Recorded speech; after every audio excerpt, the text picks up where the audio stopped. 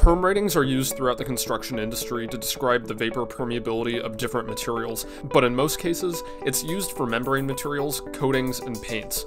When we're talking about vapor permeability or permeance, we're simply referring to how much water vapor can diffuse through a material, and this is important in determining the drying potential of the assembly.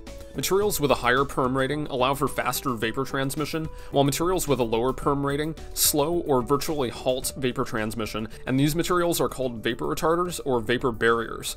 Now, a perm itself is an odd measurement.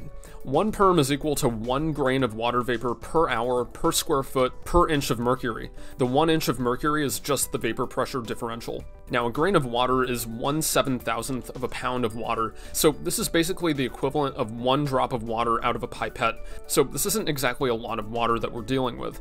Materials that have a perm rating less than 0.1 perms are class 1 vapor retarders, which are considered to be strong vapor barriers. We're talking about polyethylene, foil facings, and most roof membranes. We want to use class 1 vapor retarders very intentionally.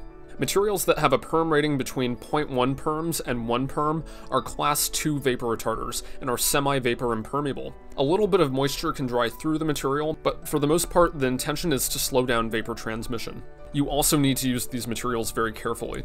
Materials that have a perm rating between 1 perm and 10 perms are semi-vapor permeable. These are class 3 vapor retarders, and typically we use these materials if we need to slow down vapor diffusion, especially behind things like brick veneers or stucco, or in humid climates where we have inward vapor drive, but we still allow for some of that moisture to pass through and dry out. Anything above 10 perms is considered to be vapor permeable, but sometimes you need a product that's on the lower end of vapor permeable, and sometimes you need a material that's as vapor permeable as possible. The perm ratings of the membranes and materials that we specify in our assemblies should always be selected with care. We want our buildings to be able to dry out, but there are of course times when we need to stop or slow down the movement of vapor.